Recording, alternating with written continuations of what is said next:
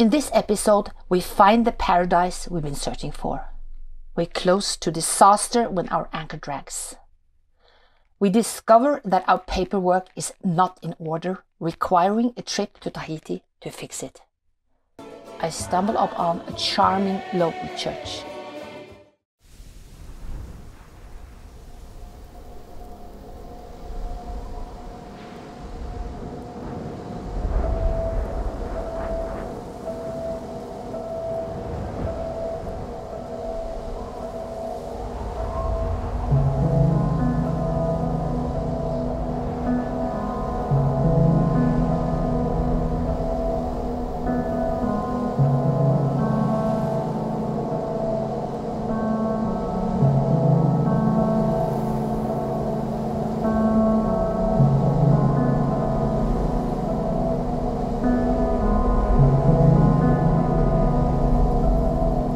We built our Warm Tiki 38 inspired by the ancient Polynesian double canoes.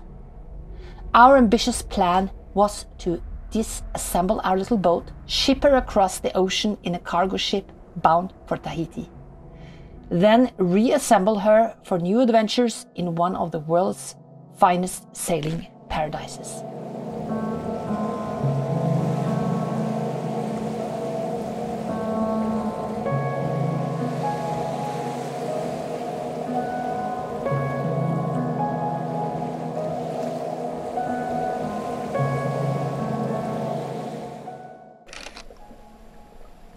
I dive into the clearest turquoise water I've ever seen and realize that we chose the perfect colors for BareBare.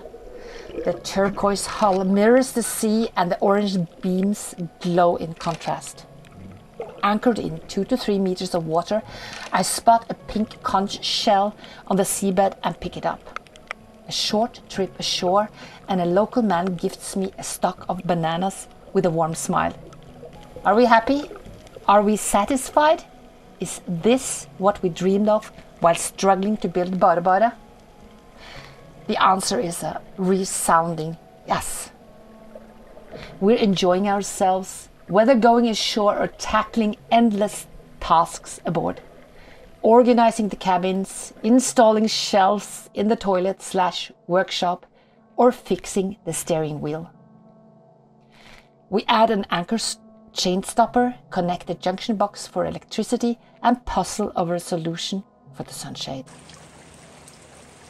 When rain arrives, we close the hatches, retreat to our cabins, and listen to the drops drumming on the deck. It occurs to me, we should collect the rainwater, and I rush back, setting out buckets and pots, and even the dinghy fills up for washing clothes. Funny how one's relationship with water changes when you can't just turn on a tap. We all think this is paradise in sun, and it's paradise in rain. A calmness settles over the boat. Oddvar hikes ashore, Jan and Sophie sunbathes, I swim, and Leif Erik, our hero, dives into tasks aboard, as always. Days blur together. It's easy to linger in this bliss. Late one night, I wake up to rain lashing the deck and the wind howling. In my Snoopy nightgown, I rush to secure the boom tent, lowering it into the deck. I crawl back into my warm bunk, thinking I should have dried off first. But as soon as my head hits the pillow, I sense something's wrong. Leaping out, I realize our anchor is dragging. Our little vessel is moving, and with only one anchor set. Why did we just set one? It's not holding, and we're drifting. Leif Erik is already on deck trying to start Freddy, our 15 horsepower Mercury, outboard. But Freddy won't start, and we're drifting towards the reef. Surrounded by boats, I wonder, will we hit another boat first or the reef?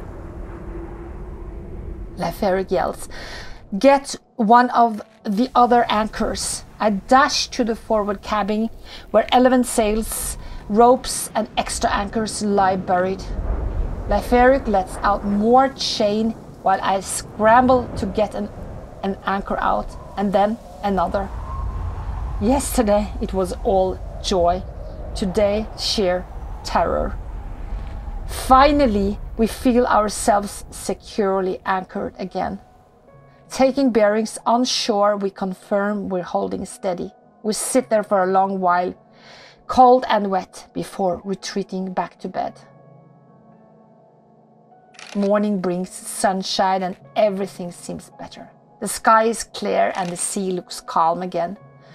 We decide to find a safer anchorage and head deeper into Cook's Bay, a place called Pau Pau.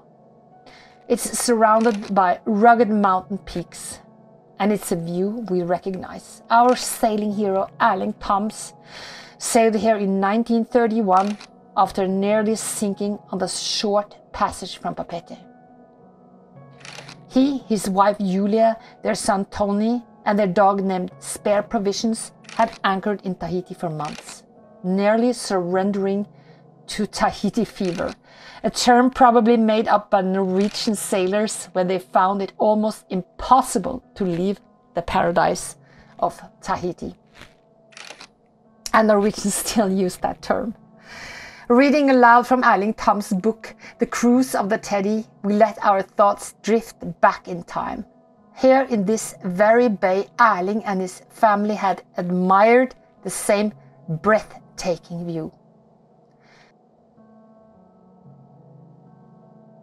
The next day, an email from Katja, from the agent, brings me back to the present. We're not finished with the paperwork after all. Some documents are still missing.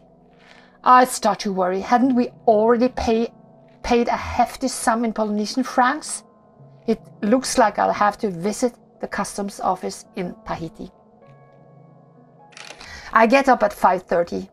In the pre-dawn darkness, Leif Erik rows me to shore.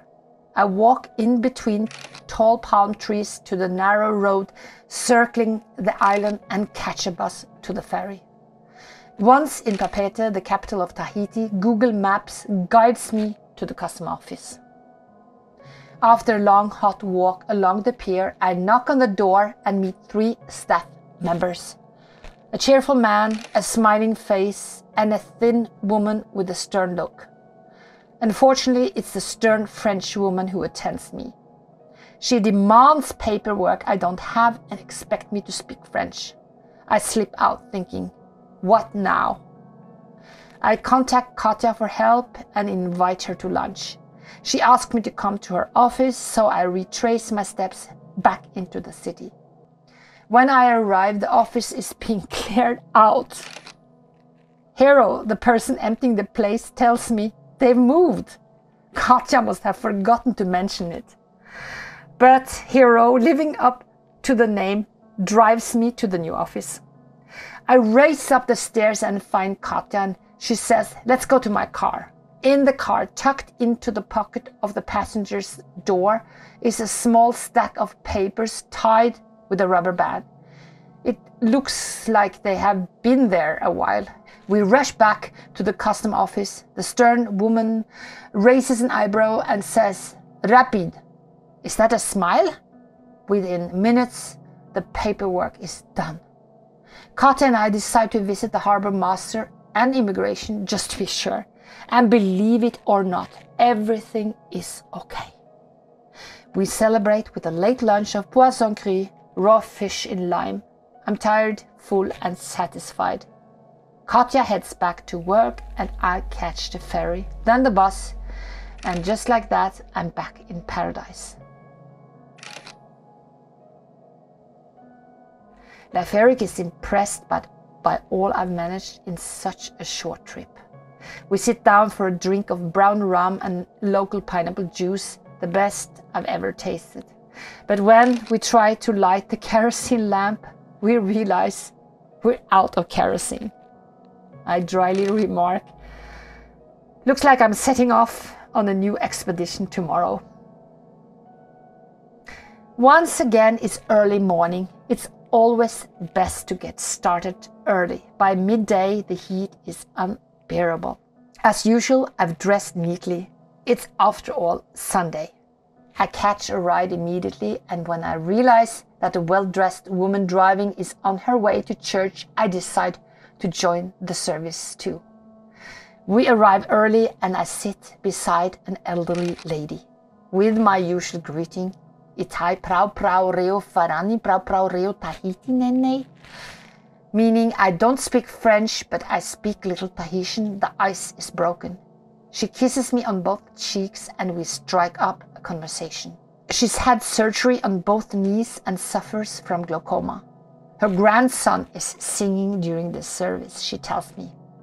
My Tahitian is really picking up. Half an hour later, the congregation rehearses hymns, the lyrics projected on the screen. It's the most beautiful service I've ever attended.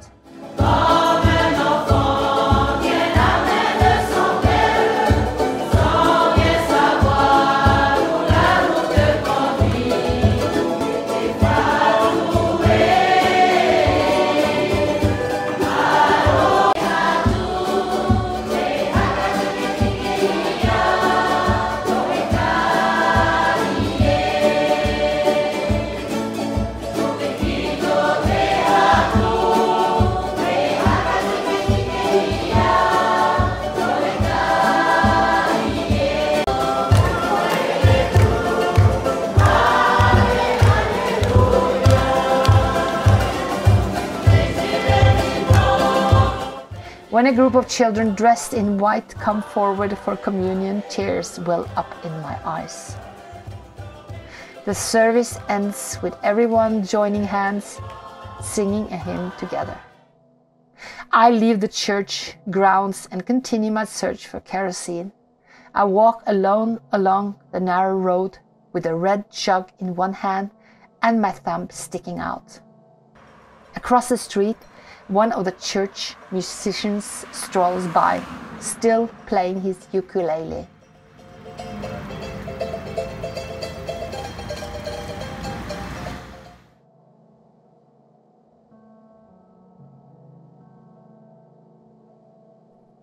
A huge thank you to all our amazing supporters and subscribers. Join our Patreon tribe for just the cost of a coffee each month. We're designing a unique mug for every episode of our adventure. Start collecting now.